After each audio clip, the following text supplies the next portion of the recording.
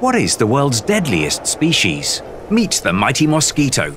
More specifically, the yellow fever mosquito. Surprised, yeah? Each year, they kill more than 700,000 people and cause 400 million infections by transmitting vector-borne diseases like malaria, dengue, yellow fever, and Zika.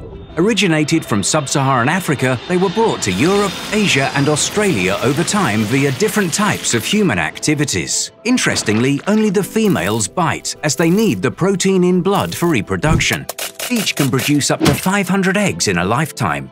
Cold and dry climates do hinder their growth, but according to the World Meteorological Organization, climate change in recent decades has expanded their habitat to regions that were traditionally mosquito-free and unprepared for a mosquito onslaught. As a result, dengue has dramatically spread to 128 countries and affected 3.9 billion people.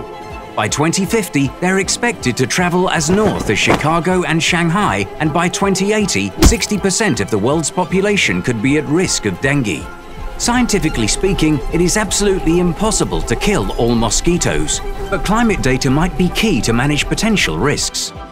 WMO's Climate Risk and Early Warning Systems initiative helps integrate data such as seasonal rainfall forecast with population and health surveillance information, giving local governments a sufficient lead time to establish effective interventions against mosquitoes.